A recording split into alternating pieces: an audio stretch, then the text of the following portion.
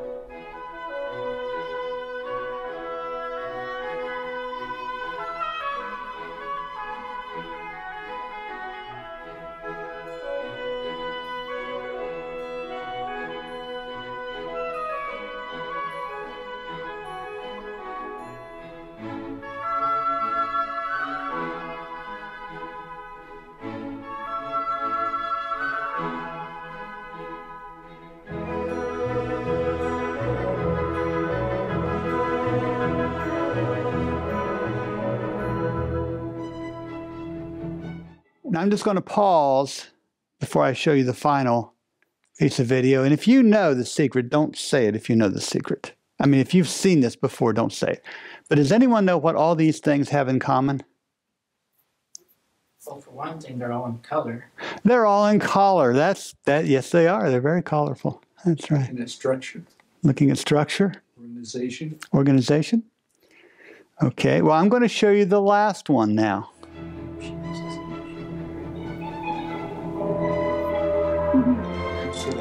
Mastodons walking through the snow and breathing steam. Now, we've just shown a video of some very interesting things. Some drone shots, some animal life, human interest things. But there's something about that last picture that you know is not real, right? So everything that you just saw was created using artificial intelligence. None of it exists in reality. Now, there are real places like Big Sur and so on, but the pictures you saw were created totally by a computer. AI, artificial intelligence, and this is a step beyond CGI, which we've had for the last 50 years plus or so. The reason that I showed you this is I want you to understand how you cannot trust your eyes. You cannot trust your eyes today. In a photograph, a video, anything that you see. Because Satan has long worked through deception in various channels, and his first success in the earth came upon the sense of sight. If you turn with me to Genesis chapter 3 and verses 1 through 3, it says, "Now the serpent was more subtle than any beast of the field which the Lord God had made.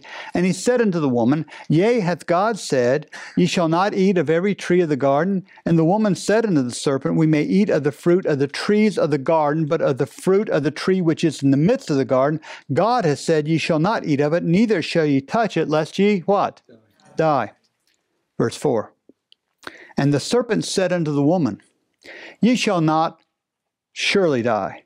For God doth know that in the day ye eat thereof, then your eyes shall be opened, and ye shall be as gods, knowing good and evil." And now notice this part in verse 6. And when the woman saw that the tree was good for food, and that it was pleasant to what?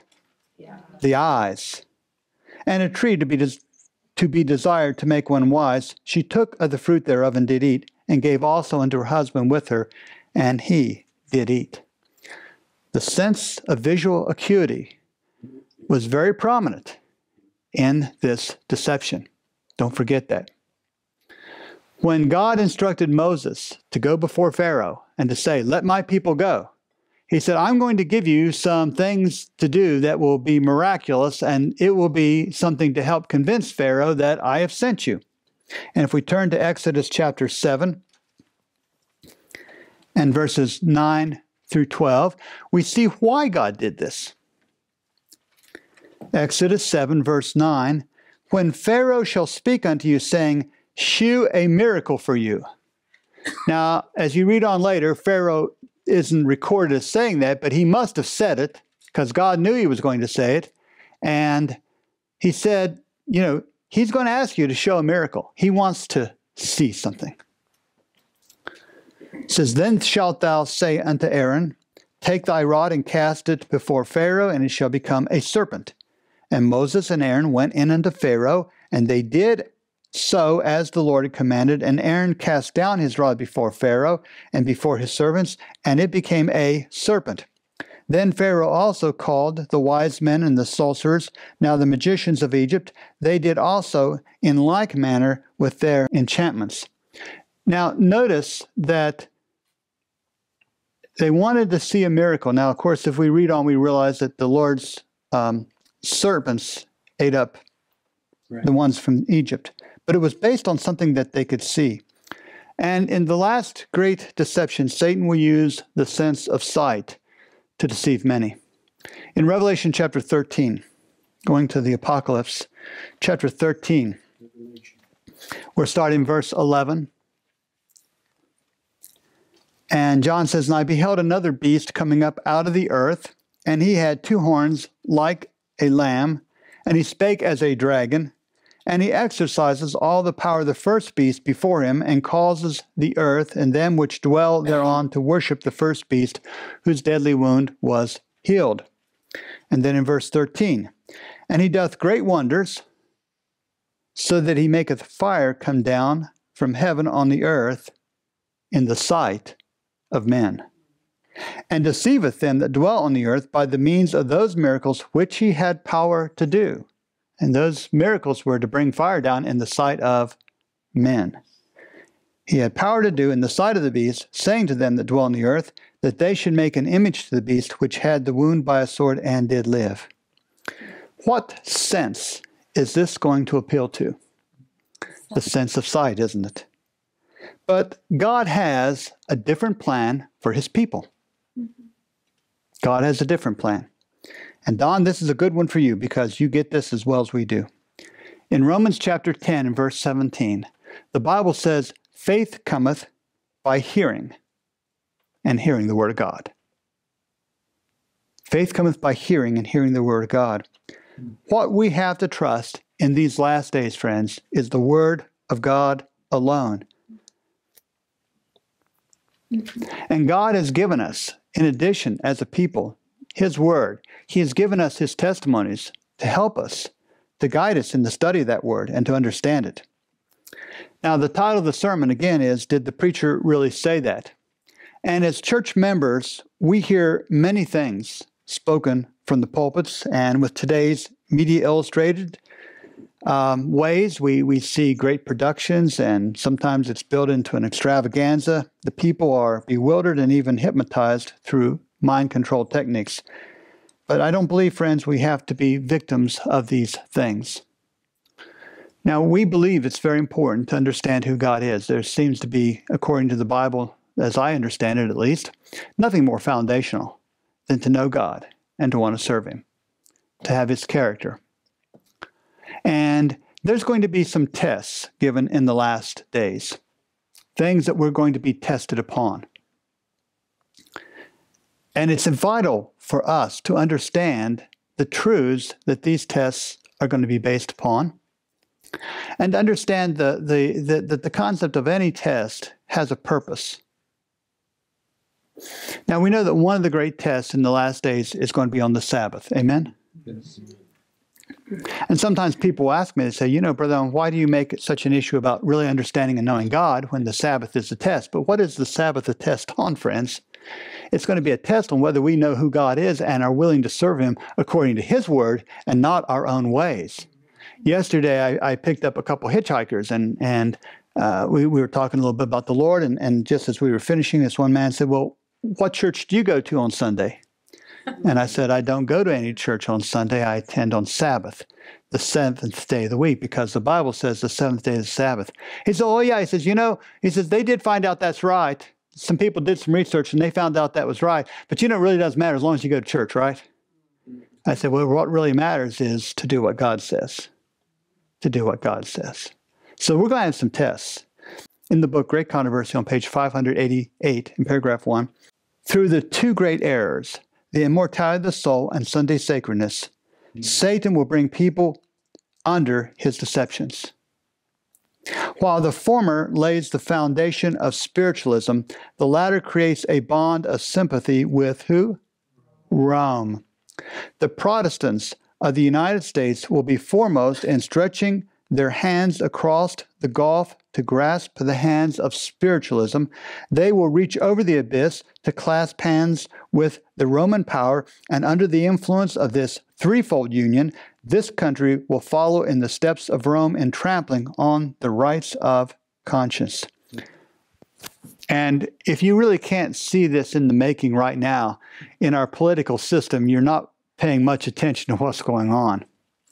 There's a certain faction of government that is taking certain control, and with the high probability that Donald Trump is going to be reelected president, you can see that these people have an agenda, and it's a strong agenda they have. Now, I want to talk a little bit about these two errors. And the first is the error of the immortality of the soul. This is something that the Catholics and the majority of the Protestant world, as well as many of the pagans, believe in. They teach that the soul is naturally immortal. And the preacher says so. So it must be true, right? The preacher says so, it must be true. But I want to give you a list of the verses here on the screen that teach the soul is naturally immortal. Well, there's a list of 0 here. There's no scriptures anywhere that teach that the soul is naturally immortal. But the soul being immortal, if that's true, immortal means not subject to death. That means that the soul cannot die. The soul is not subject to death. But in Ezekiel chapter 18 and verse 4, it says, behold, all souls are mine, as the soul of the Father, so also the soul of the Son is mine. The soul that sinneth, it shall die. Now, it doesn't say just the body dies and the soul lives on, does it? It says the soul will die. And a little bit later in that same chapter, in verse 20, if you drop down to just verse 20, he says, the soul that sinneth, it shall die. The Son shall not bear the iniquity of the Father, neither shall the Father bear the iniquity of the Son. The righteousness of the righteous shall be upon him, and the wickedness of the wickedness shall be upon him. And the soul that sinneth, it shall die. So it would seem from these verses that man is indeed not immortal. He is rather mortal. He is indeed subject to death. And in Job chapter 4 and verse 17, the question is asked, shall mortal man be more just than God? Shall man be more pure than his maker? Man is described as a mortal being in the Bible. Now, tradition, and we'll see this in a little bit, tradition teaches otherwise. But friends, are we going to go by tradition, or are we going to go by the Word of God? Faith cometh by hearing, and hearing what? The Word of God.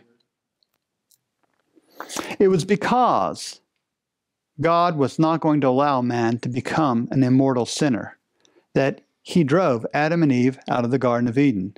Going back to Genesis chapter 3 and verses 22 and 23, it says, and the Lord God said, behold, the man is become as one of us to know good and evil, and now lest he put forth his hand and take also the tree of life and eat and what? Live forever. Therefore, the Lord God sent him forth from the Garden of Eden to till the ground from whence he was taken. The tree of life had properties that could perpetuate life.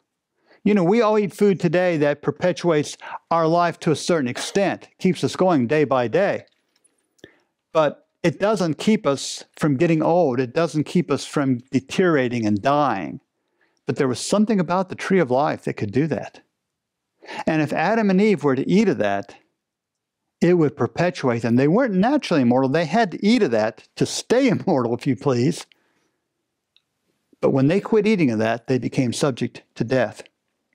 And so it's important for us to understand the principle, first and foremost, that we are not an immortal being naturally, and then to understand what that means in relationship to when a person dies, the state of death.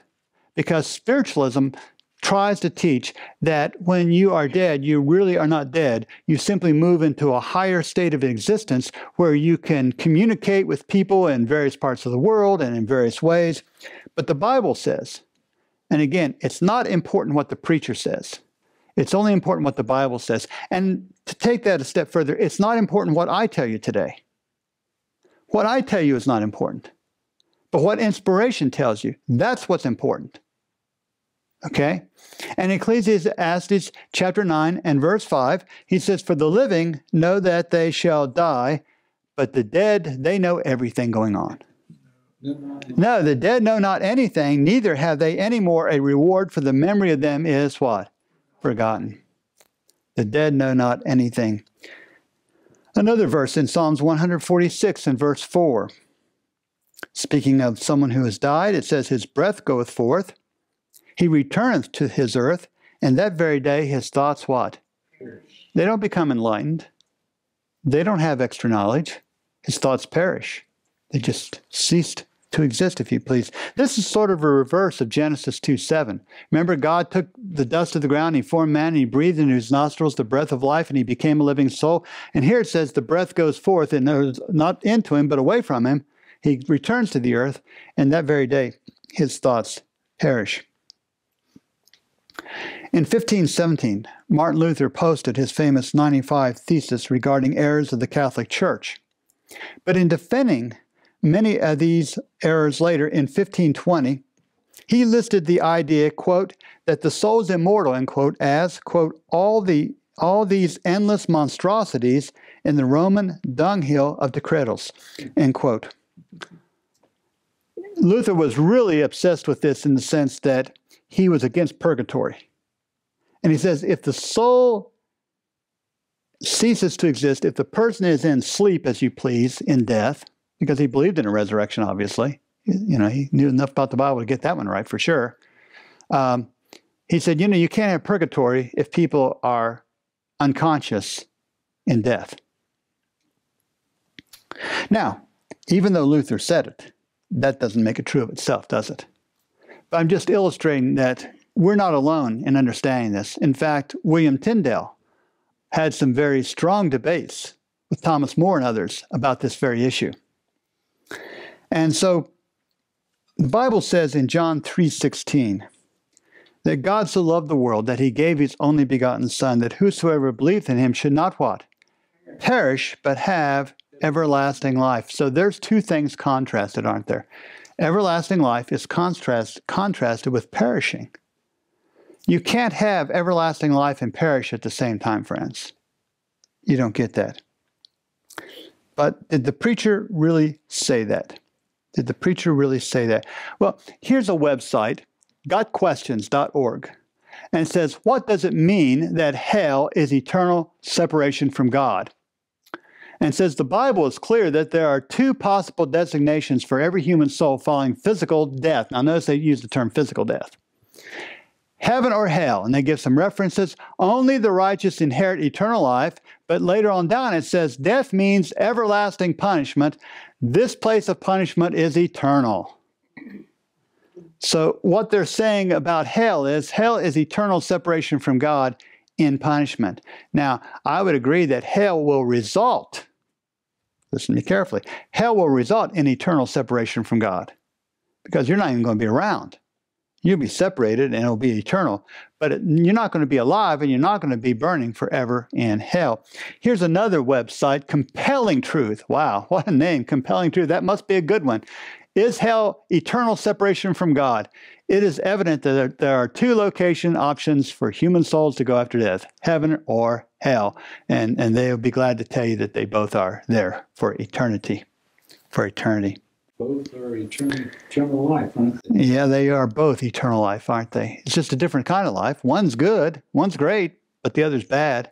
It's like people who are in the Supermax today out in Colorado. They have a pretty bad life out there, but it's life. Not great life, not good life, but it's life. Now, in 2 Thessalonians 1:9, the Bible says, who shall be punished with everlasting destruction from the presence of the Lord and from the glory of his power. Also, Jesus said, some will depart. He says, depart from me, you that work iniquity. Of course, there is going to be a separation, and it is going to be eternal. But it's not an eternal separation with a knowledge of consciousness and burning in fire forever and ever. In that same epistle, in chapter 2 and verse 8, he says, then shall that wicked be revealed, whom the Lord shall consume with the spirit of his mouth and shall destroy with the brightness of his coming. It doesn't sound like they're living on forever and ever in glory or in hell, either one, the wicked. In verse 10, and with all deceivableness of unrighteousness in them that perish, because they receive not the love of the truth, that they might be what? Saved. In them that perish. There certainly will be a separation again, and it certainly will be eternal, but not with life. Did the preacher really say that Sunday is the Sabbath? Sunday is the Lord's day? Sunday is to replace the Sabbath? You hear those things, and I wonder, did the preacher really say that because the Bible doesn't? Let me give you a list of the texts that say that the Lord's day is Sunday. And here's a list of the texts that says Sunday is the Sabbath. Well, it's zero, isn't it? There's no such text anywhere. It's important to know that. And it's important to know this because the last great test will be upon the Sabbath truth. Now, the Bible says, again, it's important what the Bible says. In Exodus chapter 20, verses 8 through 11, we have here the Sabbath commandment. And it says, remember the Sabbath day to keep it holy. 6 days shalt thou labor and do all thy work, but the what? The seventh day is the Sabbath of the Lord thy God. It doesn't say it's the Sabbath of the Jews. It doesn't say it's the Sabbath of the Seventh-day Adventists. People say to me, oh, your Sabbath is Saturday. No. It's the Sabbath of the Lord thy God. In it thou shalt not do any work, thou, nor thy son, nor thy daughter, thy manservant, nor thy maidservant, nor thy cattle, nor thy strangers within thy gates. And then he gives the rationale for it in verse 11.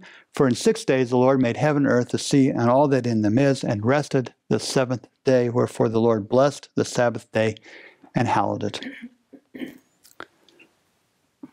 Of the very few things that God ever spoke audibly, openly to humanity, certainly the Ten Commandments is the most voluminous thing that he's ever said, that has ever come from his lips, right? We'd all agree on that. I don't think there's any question on that. But notice what he says in Psalms 89 and verse 34. Psalms 89 and verse 34. My covenant will I not break, nor alter the thing that is gone out of my lips. He spoke those 10 commandments, friends. He says he's not going to alter the thing that came out of his lips.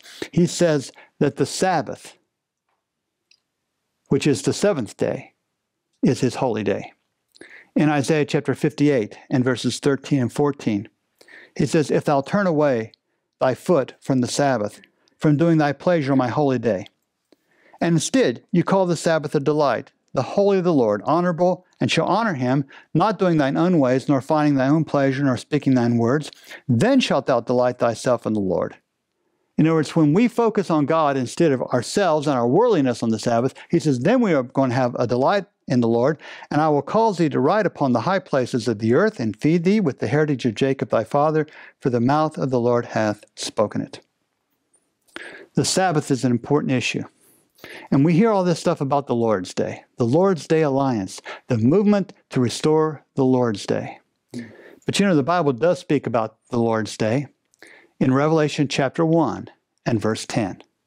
Revelation chapter 1, verse 10. John says, I was in the Spirit on what? The Lord's Day, and heard behind me a great voice as of a trumpet. What day was this? Do we have any inspired statements to show this? Well, we just read from Isaiah that he says the Sabbath is his holy day. That would be the Lord's Day for sure. But in addition to that, I'd just like to submit to you the book Acts of the Apostles on page 581 in paragraph 4. And there we are told very plainly, it was on the Sabbath that the Lord of glory appeared to the exiled apostle. The Sabbath was as sacredly observed by John on Patmos as when he was preaching to the people in the towns and cities of Judea. He claimed as his own the precious promises that had been given regarding that day. I was in the Spirit on the Lord's Day. Amen. That's the Sabbath, friends. Amen. I'm all for the Lord's Day. Amen. As long as it's the biblical Lord's Day. Amen. Amen. Now, have any of you ever seen this book entitled From Sabbath to Sunday? A historical investigation of the rise of Sunday observance in the early Christian church by Samuel Bacchiocchi. Some of you ever seen this book? I've seen pictures of it. You've seen pictures of it? Have you all ever seen this book before? Have you heard about it a little bit? You know a little bit about it? If you look at the bottom of the book, it has what is called an imprimatur from the Pontifical Gregorian University Press of Rome in 1977. And what that means is that it has the seal from that university that it teaches official Catholic doctrine.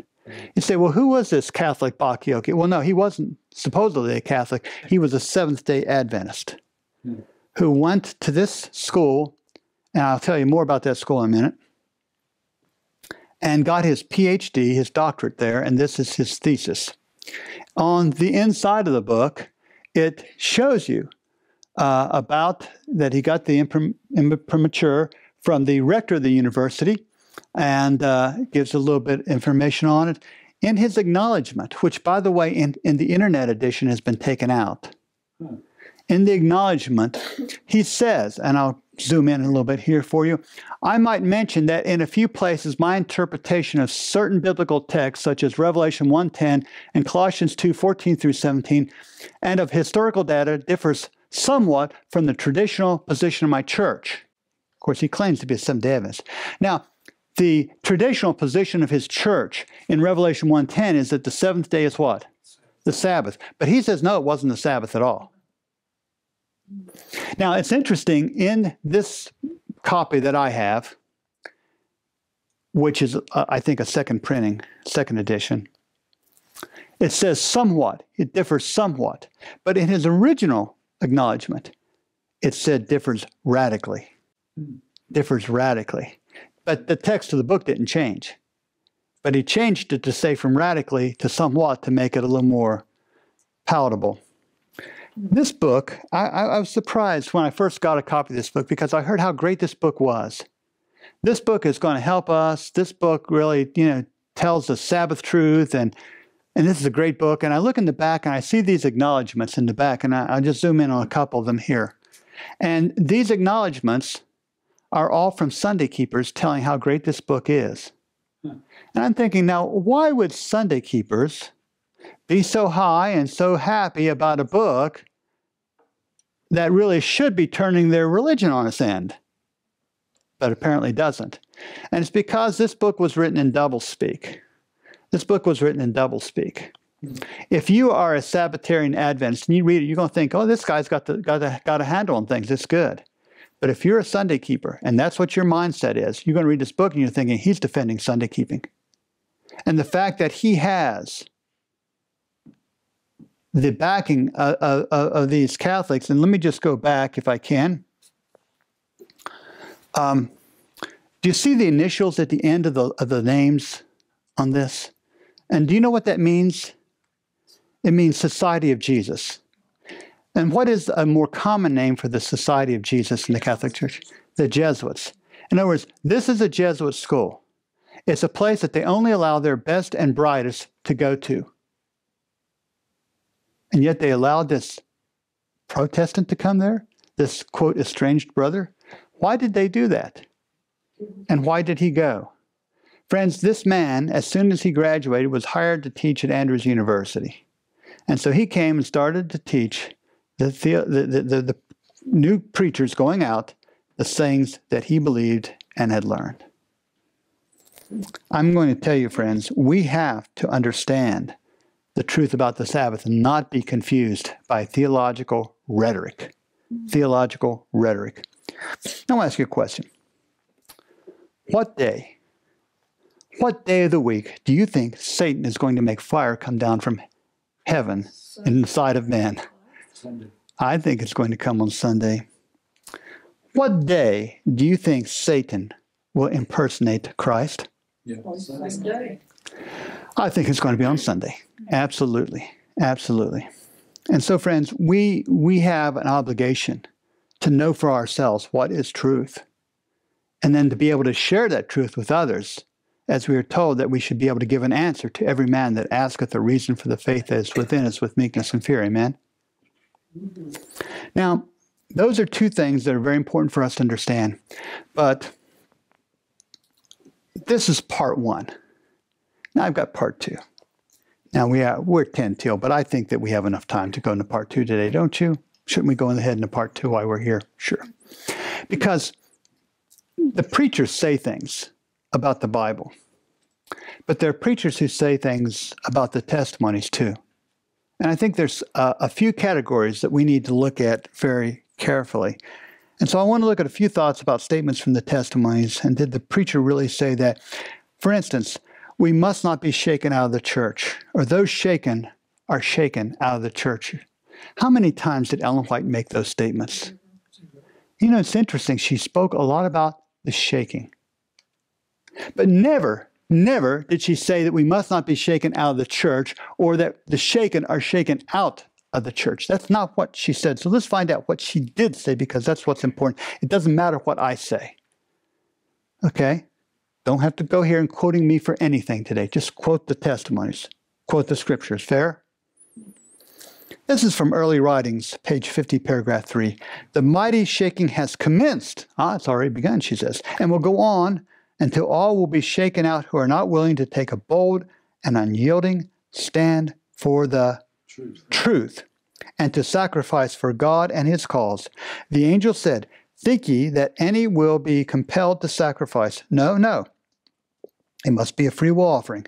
It will take all to buy the field. I cried to God to spare his people, some of whom were fainting and dying. Now I'll ask you a question. When was this written? When was this written? Early in her life. Early writings is early, right? According to the White Estate, Early Writings is a comprehensive selection of Ellen G. White's published writings from the 1850s. And I will give you the exact location. It comes from the Present Truth of April 1, 1850, in an article to the Little Flock on paragraph 9.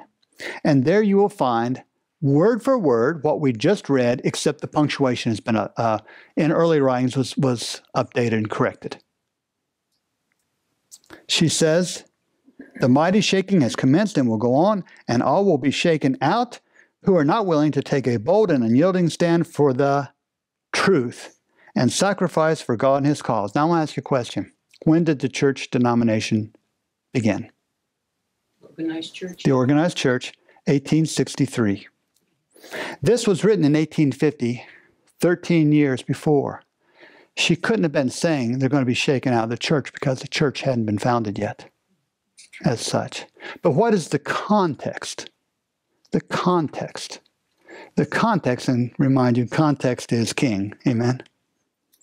The context is that they're going to be shaken out of the truth. They're shaken out of the truth.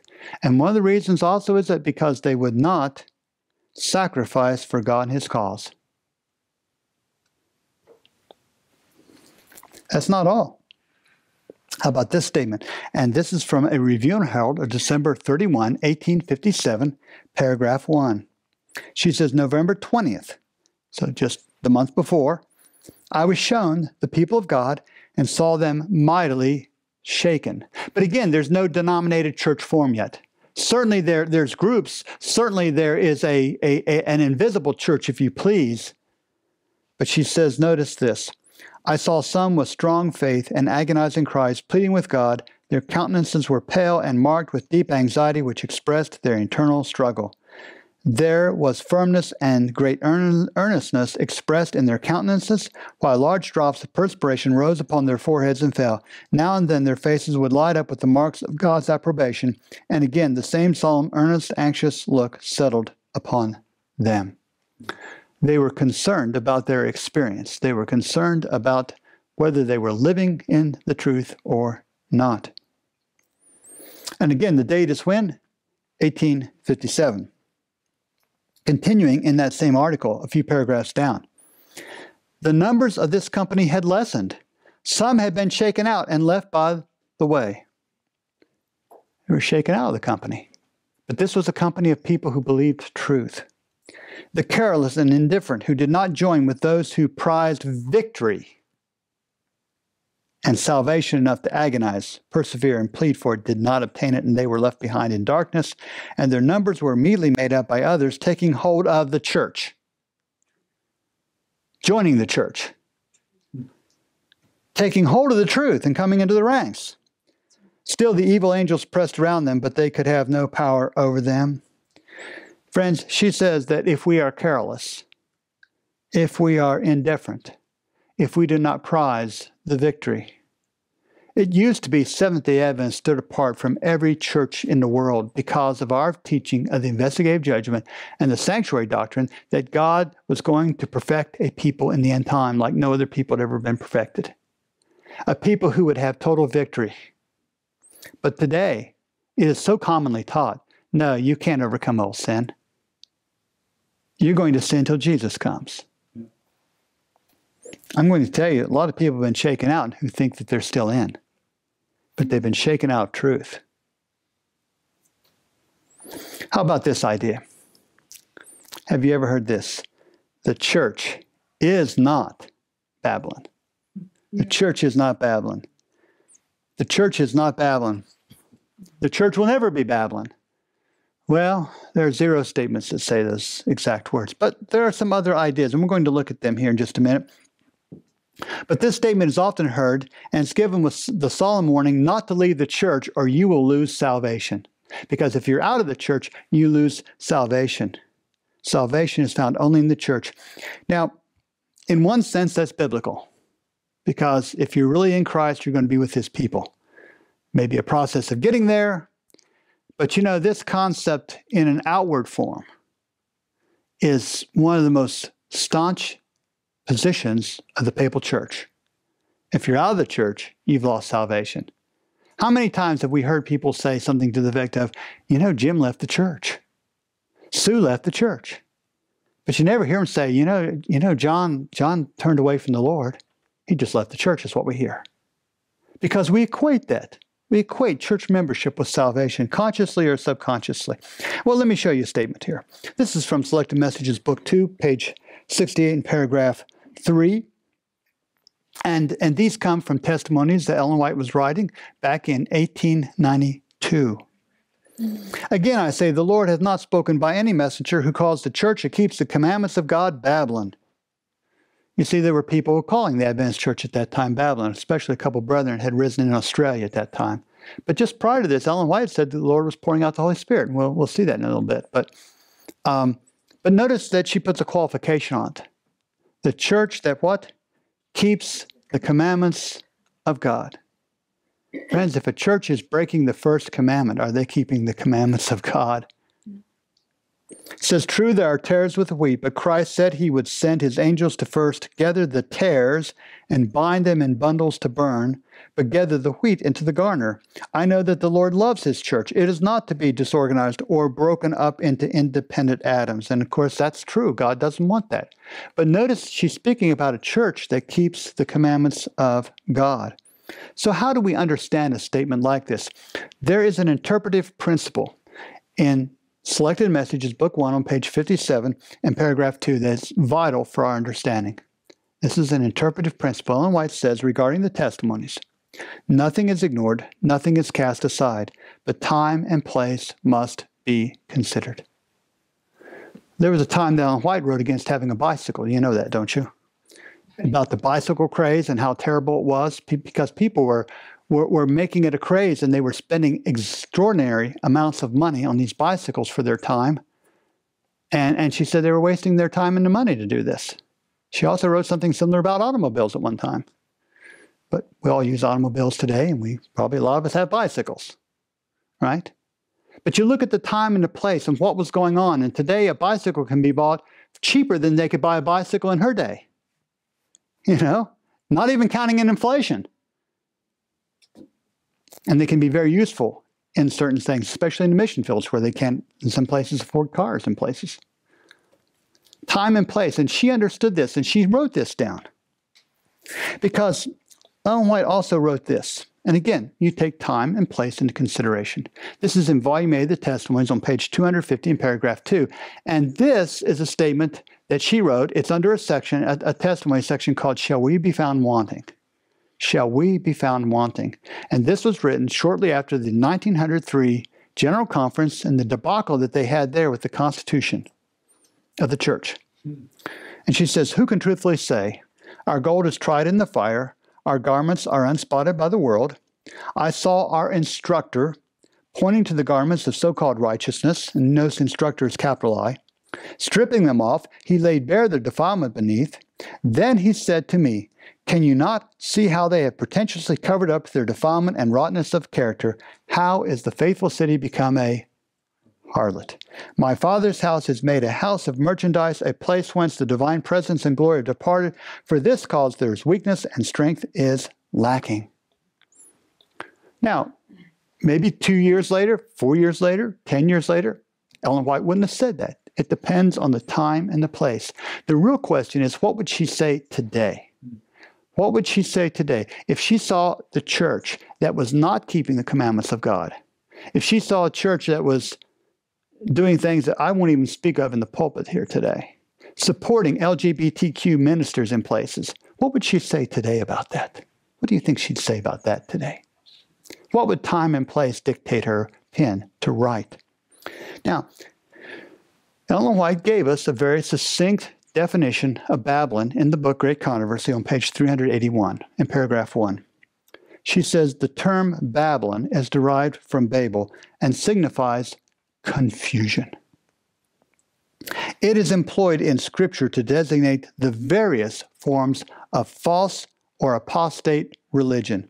In Revelation 17, Babylon is represented as a woman, a figure which is used in the Bible as a symbol of a church, a virtuous woman representing a pure church, a vile woman, an apostate church. Friends, we have to understand that there has been a movement, and this movement has went from purity first to apostasy, and then apostate. Because when someone's in apostasy, they can be brought back. There can be revival. There can be reformation. But once you become apostate, then you've been weighed in the balances and found wanting in God's eyes.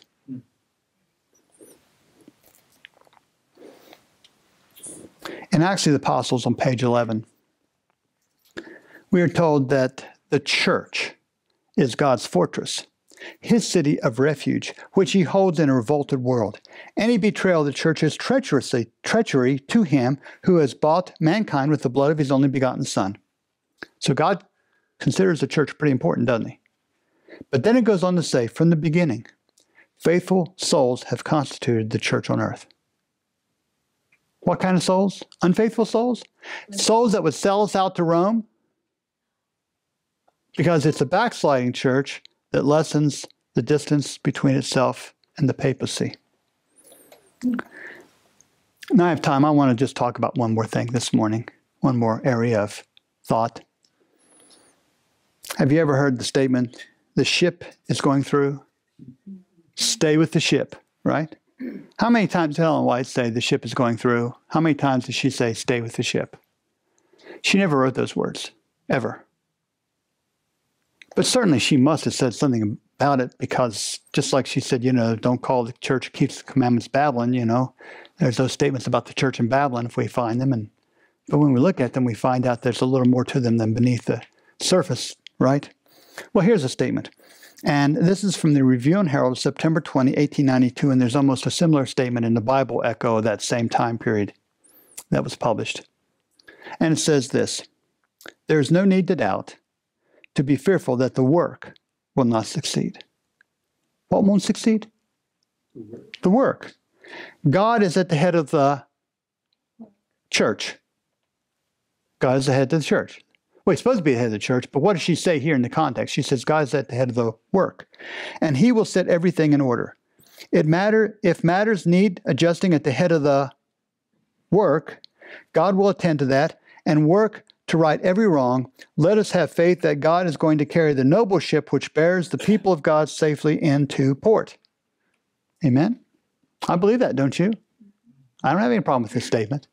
But friends, we need to understand she's speaking about the work here. And not only that, she says that there's the people of God. And who are those people of God? Well, we've read that it's faithful souls who constitute the church of God. The church is the pillar and ground of what? Truth.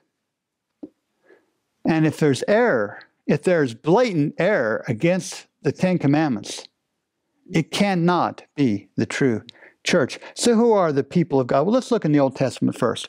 In Deuteronomy 26 and verse 18. Deuteronomy 26:18. And the Lord hath avouched thee this day to be his what? Peculiar people, as he hath promised thee, and that thou shouldest keep all his what? Commandments. He says, I want you to be my people, but I want you to keep my commandments. In Ezekiel 37 and verse 27. He says, my tabernacle also shall be with them. Yea, I will be their God, and they shall be my people. He says, I'm going to have a people. Sure, he has a people. In Jeremiah 24 and verse 7. And I will give them an heart to know me, that I am the Lord, and they shall be my people, and I will be their God, for they shall return unto me with their whole heart. For or because. People serve God with their whole heart. They come to God. They keep his commandments. They're his people. The new covenant is based on this. Jeremiah 31, verse 33. But this shall be the covenant that I will make with the house of Israel after those days, saith the Lord. I will put my law in their inward parts and write it in their hearts, and will be their God, and they shall be my people. God says his people are those who have his law written in their hearts. There was not given to Israel an unconditional promise that they were going to go through, that ship of Israel was going to go through to the end no matter what those people did.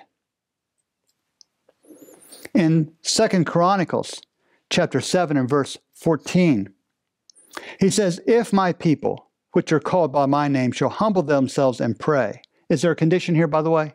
Is there a condition? If they humble themselves, and what else? Pray. And what else? And seek my face. And what else? And turn from their wicked ways. Then will I hear from heaven and will forgive them and will heal their land. In this text, friends, we see that God's promise to his people was on condition. And all of his promises were on conditions. They would be fulfilled if his people would humble themselves, pray, turn from their wicked ways, and follow him. The questions to really be addressed are, did the children of Israel keep their side of the covenant? Did they obey the laws of God? Did they not meet the requirements or not? Were they still his people if they didn't meet the requirements? These are very real questions, and they demand answers, friends. And Jesus answered these questions in speaking to the Jewish people. In Matthew chapter 23, and verses 37 and 38, He said, O Jerusalem, Jerusalem, thou that killest the prophets and stonest them which are sent unto thee, how often would have I gathered thy children together, even as a hen gathereth her chickens under her wings, and ye would not? Behold, your house is left unto you desolate. When he began his ministry, he said, make not my Father's house a house of merchandise. And now it's become your house, and your house is desolate. Certainly, there was no unconditional promise given to them. Now, here we are. We're living almost 2 millennium past the time when Jesus said, behold, your house is left unto you desolate. I think of 2 particular verses. I think of Hebrews 13:8 that says, Jesus Christ, the same yesterday and today and forever. And I think of Acts chapter 10 and verse 34, where Peter opened his mouth and said, of a truth I perceive that God is no respecter of persons. When Jesus said that statement in Matthew 23, it's still true today. Because, friends, the standard that God set for his people in days of old is still the standard set today, because he is the same God today that he was then. God is no respecter of persons. He had given through Daniel a prophecy that 70 weeks would be determined upon that people. 70 weeks to bring themselves into line. And if they did not come into line within that point, friends, then something was going to happen. And I would like to tell you today that God cannot do for modern Israel what he could not do for his ancient people, because he does not change. There are people, and I think they are, many of them honest and sincere, who believe, based on some of the statements of Ellen White, that God is going to do something miraculous for the Seventh-day Adventist Church Corporation. I'm going to be sure I use that term corporation here so that we don't get it confused.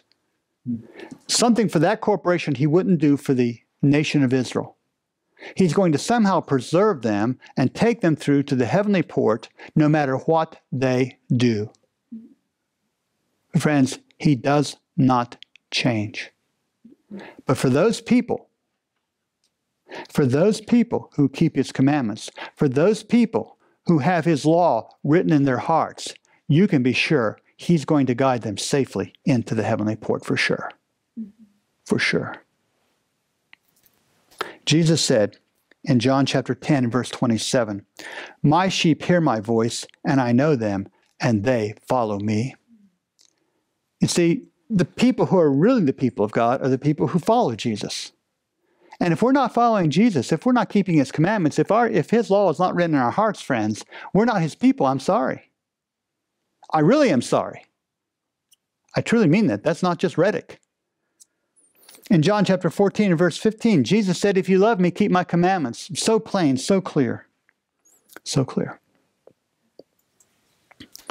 We mentioned earlier in Romans chapter 10, 17, that faith cometh by hearing, and hearing what? The Word of God.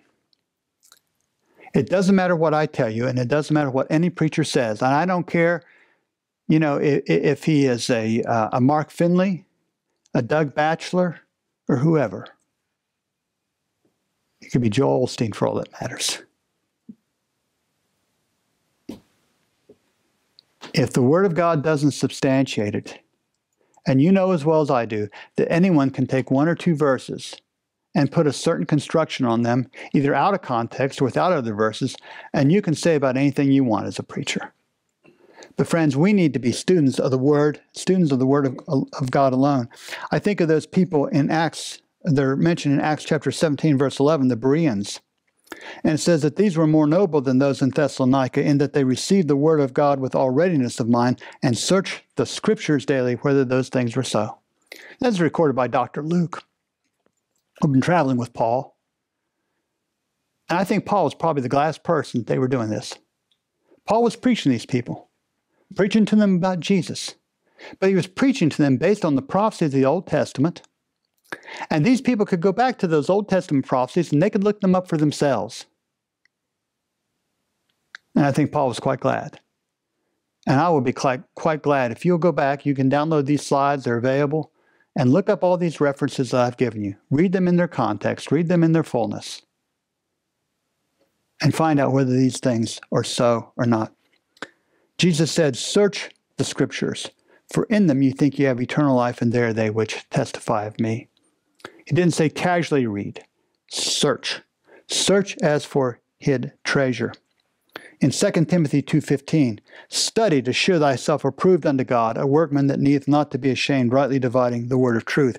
And it's interesting that the word study here is from a Greek word, spoudazo, and it means actually to make haste, to give diligence. It's also translated, do thy diligence, be diligent, give diligence, endeavor, endeavoring, labor, as in Hebrews 4:11, let us labor therefore to enter into that rest.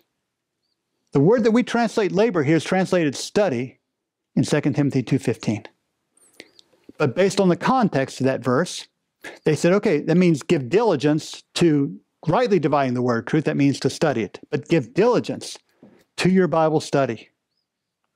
Don't just accept something because someone says.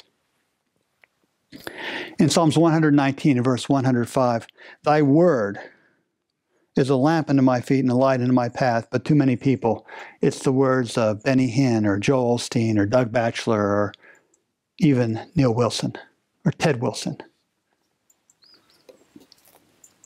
We can trust the Bible. The Bible says in Isaiah 40 verse 8 that the grass withereth, the flower fadeth, but the word of our God shall stand for what?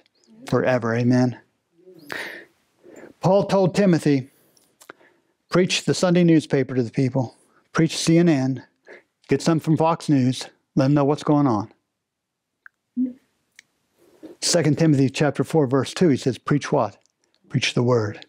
Preach the word. Be instant, in season, out of season. Reprove, rebuke, exhort with all long-suffering and doctrine. Friends, you've got to know the word of God because you can't trust your eyes. You can't trust your eyes. And you can't trust what the preachers say. You trust what the word of God teaches you. In Psalms 119 and verse 11, he says, thy word have I hid in mine heart. Why? What would be the result of that? That I might not sin against thee. And friends, sin is the issue, isn't it? Sin is the issue that we're up against. The whole thing can be summarized up into sin and salvation. And sin is the breaking of God's law in one fashion or another. And that's what we want, to avoid having sin. But the preacher, did he really say that? How many of you remember Jim Jones? Any of y'all remember Jim Jones? If you go live back in 1974, you would. Jim Jones actually was a very popular preacher in America at one time, doing seemingly good work. He came out of a Pentecostal background, started his own church, and started doing a lot of community work. One of the first major integrated churches in America, fully integrated. Even received a commendation from Rosalind Carter for his work. But he became somewhat disillusioned with America and our capitalistic system, and he believed that the church should be living in a socialistic kind of state, sort of like the early church, everybody sharing everything equal. And so he gathered a large flock of people, and they went to Guyana to form a community there. It became known as Jonestown. And so word started to come back that maybe everything wasn't so nice there after all, and there were people maybe even being held there against their will. And this word got back to the United States, and so Congressman Leo Ryan and some others went down to Guyana to visit, to see what was really happening. And before they could leave, they were murdered by these people, by the henchmen of Jones, because they saw things, they were going to report things, they didn't want to report it back. And Jones had an apocalyptic kind of mentality, and he said, the time is up, and we're all going to kill ourselves. And so they took some Flavor Aid and they mixed some potassium cyanide in it. And the ones who wouldn't voluntarily drink it were forced to drink it at gunpoint.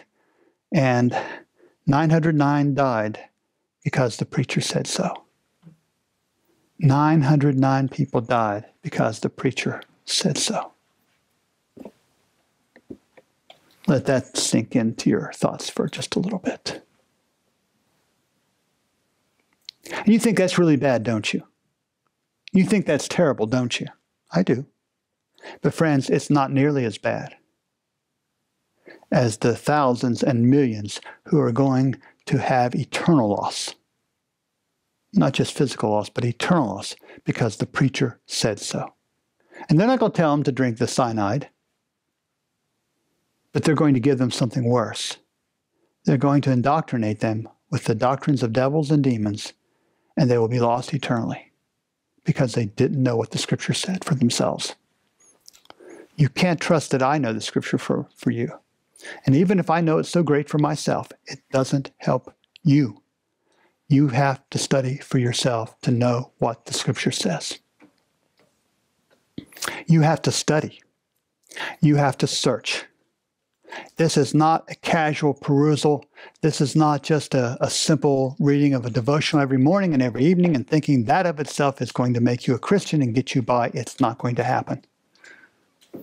This book, and this book alone, is what you need to get you through the last days. Having this book into your life, as James calls it, the engrafted word, right? Becomes a part of us, a part of you. But we're all so busy. We've got this to do and we've got that to do, and we're all just so busy.